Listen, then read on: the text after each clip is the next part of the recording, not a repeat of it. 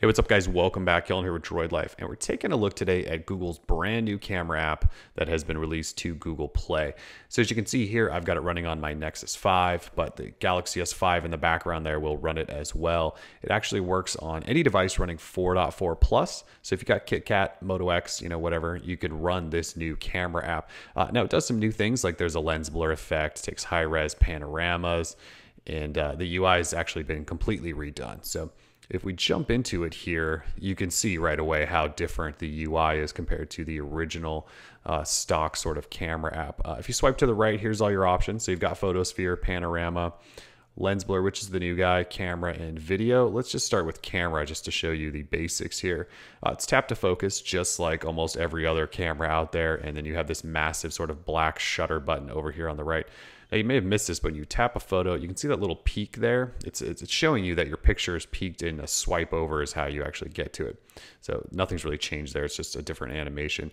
You can swipe back and get back. So menu button up here gets you to front-facing camera toggle or flash or HDR, or you can turn a grid on if you'd like.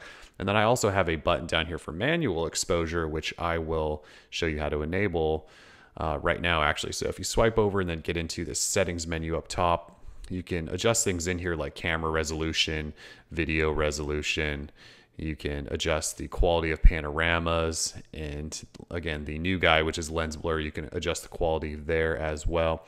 But in settings, there's an option for advanced, which is where your manual exposure is. So if you want manual exposure, you have to enable it, and that's where you would do it from. But back to the camera. So again, swipe to the left, you can see photosphere and panorama and lens blur and all this stuff. If we quickly go to panorama though, just to show you guys know how to do this. You kind of just connect the dots, sweep back and forth, and create a panorama.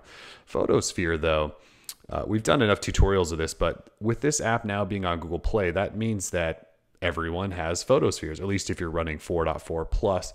And this is one of those things that was exclusive to Nexus devices for a while. We've seen some other people create it, but it's kind of cool that it's for everyone. Lens blur. Now, this is the new guy. Essentially, what you do here is tap to focus on an area, and then you do this kind of sweeping motion in order to create that sort of bokeh effect, if you will, that sort of lens blur. Now, I'm terrible at this, and I keep getting errors.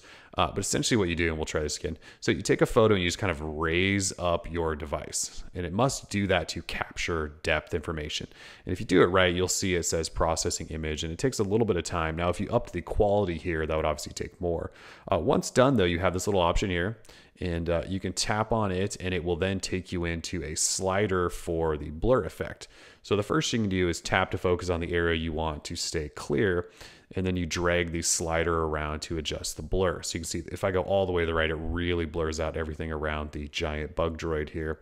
Or we could go less blur if you want. So you can really adjust the effect. And you can even tap in the back here. So if I go on to this Diet Coke can, it should start blurring everything else around it. So I can drag this way over, and then you see Bug Droid is completely blurred out then. So it does adjust after the fact, and it creates sort of a cool idea or cool effect that you can get that you would normally need with, like a high-end DSLR or something like that, or what HTC has tried to do with 2 lenses. Google is clearly doing it here with 1. Now, the quality you may want to adjust, but for the most part, it's kind of a cool idea that almost everyone can take advantage of. Anyways, though, this is the brand new Google camera. We'll obviously test out, some quality, and we'll let you guys play with it. You can download it now. And again, that manual exposure you may want to enable if you're into that.